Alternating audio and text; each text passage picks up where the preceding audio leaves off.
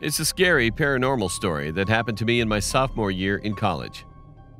It still gives me creeps and scares me to this day. It's a true story. Trust me. As New Year has just begun, I moved into the apartment. It's a 2-bedroom apartment with 2 bathrooms. Me and my housemate got our own rooms. Everything seemed nice and got along great for the first week.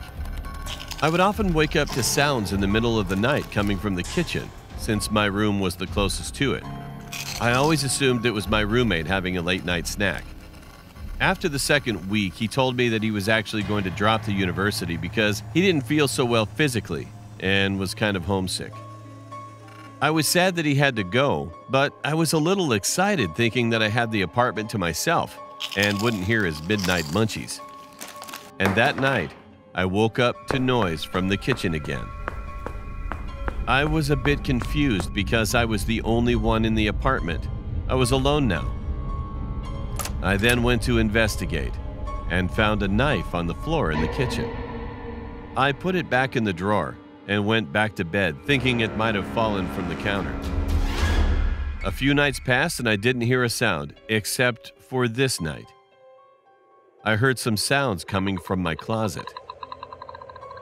It was about 3 a.m., and then I just felt a coldness around me, and my hair was standing up on my whole body when I woke up to see my closet. Suddenly, I saw a dark figure standing next to the closet. It looked like a Dementor from the Harry Potter movies, but it disappeared in a few seconds. I figured I was having a wild imagination. The next day, I felt tired from all my classes, so when nighttime fell, I knocked out in my bed. That night was the night I would never forget. I remember waking up to some noise coming from behind me. I woke up and I realized that I couldn't move. All I could move were my eyes. I was laying in bed in fear. My heart started to thump really hard. I felt a cold air behind me as I felt this person coming closer, but I couldn't hear any footsteps.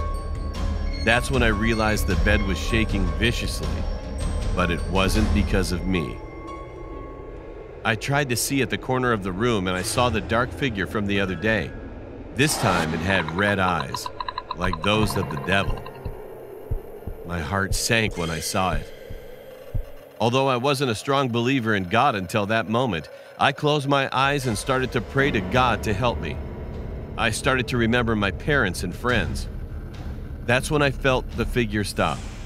I just kept thinking of everything that made me happy and praying to God to help me. And finally, I felt the dark figure leave the room, retreating back to its corner. After 5 minutes, I was able to move my body. I decided to go sleep at my neighbor's apartment for the night as I ran away as fast as I could run.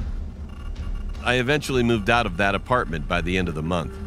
And now I'm always wondering if those things are what made my housemate leave. Needless to say, I'm glad I moved out.